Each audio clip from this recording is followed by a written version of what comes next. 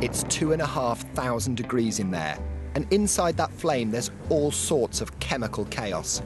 All the time, different carbon compounds are forming, then burning away again.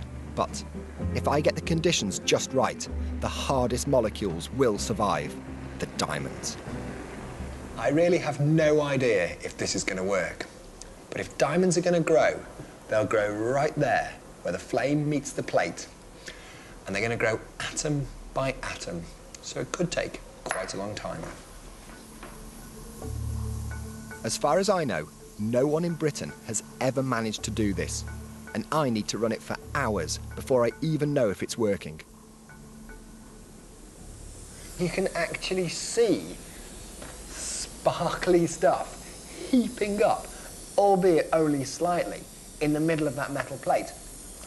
So far, this has taken 8 hours, 7 hours. I mean, it's a long, long stint just to get that. But the longer you leave it, it's like gambling. Do I let it go further with the chances of bigger diamonds? Or do I quit now before I lose everything? I don't want to quit now. I want to keep it going. If I've got this right, those tiny crystals are going to grow as layer after layer of carbon atoms are laid down, forming lovely, sparkling diamonds. But only if I've got this exactly right. These diamonds, if in fact they are diamonds, may be tiny, but they are the start of something very big.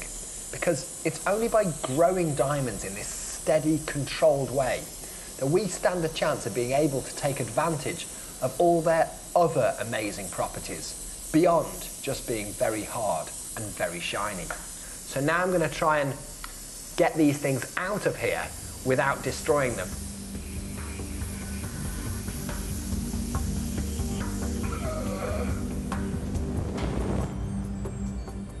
Still shines, just with a blackened sheen.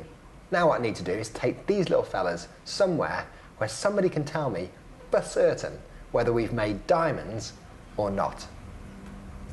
I so hope we have. Dr. Mark Newton at Warwick University should know. He's at the cutting edge of diamond research and starts by showing me a large, bona fide gemstone. There is a diamond. Looks like a diamond. It's cut and polished like a diamond. So if you pop that in your machine, we'll be able to see exactly what it is we're hoping to see off my diamonds. Exactly. There's one very easy test, a technique called Raman scattering, by shining a laser light on the sample and looking at the light that's scattered back from the sample.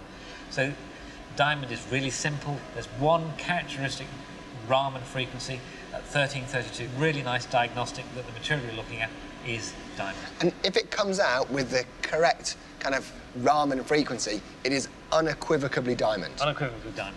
Right, let's see what the real thing looks like. OK, just pop it underneath the microscope. So you can see the diamond, you can see the nice sharp edges underneath. Switch the laser on, set to run. Wow. There we go. A really sharp peak, in fact so sharp that it's just clipped off the top. Bang on, that's diamond. So that's what I'm hoping for with this. Shall we have a look? Yes, they're definitely sparkly. I think we might be in danger of getting carried away here. Right, I'm not massively heartened. OK, we can see we're sitting on top of a crystal, laser on. Is this it now? This is it, this is the moment of truth. Oh. There is diamond.